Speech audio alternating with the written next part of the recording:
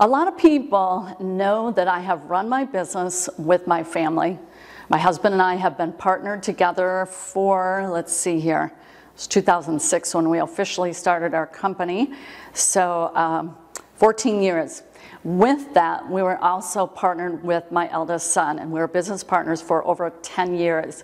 So my background has always been to bring my family to work with me in my businesses, and it started when they were real small. So for example, I did Avon. You probably heard of Avon.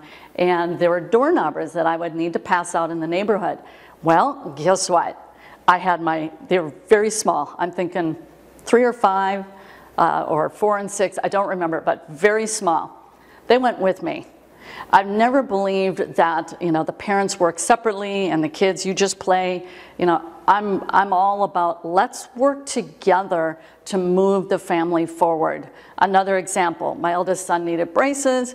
I said, do you want braces? He said, yeah. I said, great, we'll work together to pay those off. So basically we did a paper route together. It's just showing that when we team up together, we can do more, and it creates respect within the family, so that when kids are asking for money and all their various needs, they need to understand that there's work that goes beyond or behind the acquisition of making money. Why not teach that to them when they're young, rather than isolating them away from that event? That's actually not the norm when you look back in human history. Human history is such that they see mom and pop work in a business and the kids are right alongside them. I'll give you a perfect example. So we have done trips to China, and I think about, not Wuhan, what's the name? Ningbo? Not Ningbo. Yiwu. Okay, Yiwu Market. And my son is right there. He's my videographer. And he was with us. He was doing the videos when we were in Yiwu. All to say, these are family businesses. And it was really apparent. It's one of the world's absolute largest sourcing locations. It's absolutely mammoth. But all to say, there were families, there were little kids right there in the shops with their parents. Not all of them, but a good majority. So the kids are growing up in the business.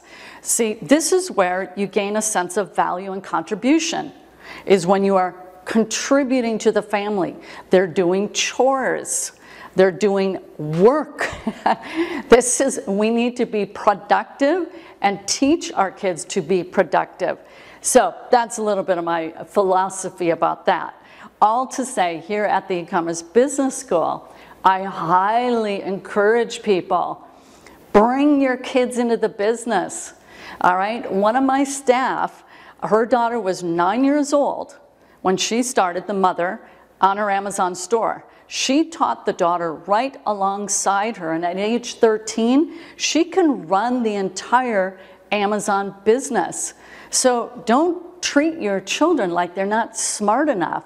They're actually probably smarter. They're they can learn very, very fast, and they're way better with technology. Why not bring this in? In fact, my belief is that while raising your kids, business ought to be core and center. Teach them how to run a business. See, we really shifted in this country. At one time, we were more business owners than not business owners. And what turned that around was the industrial age and the movement of the masses into the factories. And everyone became little worker bees, and the school systems were fashioned after that model. There's a reason the school bell rings when it does.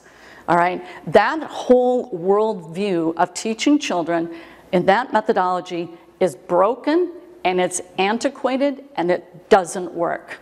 We are in a global era where it is all about the ability to collaborate with people. And if you can't have that brought through in the education that your children are receiving, there's a significant piece lacking, because we are in the era of innovation. And the way you innovate is bringing people together to progress something forward.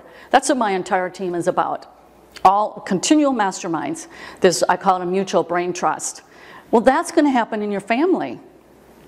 this mutual brain trust. And I think it's a real tragedy. I've worked with tens of thousands of people. And I remember distinctly, it was two gentlemen in a pretty close span of time. And the one guy said, you know what, Ann? I don't know how to work for myself. I just show up at work and I wait to be told what to do. I don't even know where to begin, Ann. And I was just floored. How does someone grow up and end up in that situation? I think it's tragic. I think that's tragic. Instead of knowing how to, resource, pull information together, and take action, this guy was completely stymied because he needed someone over his shoulder telling him what to do every step of the way. Do you want that for your children? I don't. Innovation and creativity is the order of the day. So all to say, that's just, I'm bringing in a lot of philosophy here. Beyond that is just this keeping the family together, working together to advance the family. Why not do that more as a unit instead of you got a brain trust over there in one direction and a brain trust over there in another direction, when you could really corral that together and create this bonfire effect. And I've done it, and I've done it in spades. And it's so much fun. And so it's just kind of like breathing for me to do this, to create this energy, to corral the various talents that your family has. Some will excel in one area, not so much in another. Just corral these together. So within my community, we have so many people doing this as a family. In the more advanced models, sourcing methods, when we do our workshops, I'm always kind of surveying my members. How many of you are doing this as a family? So 45% of the people threw their arms up.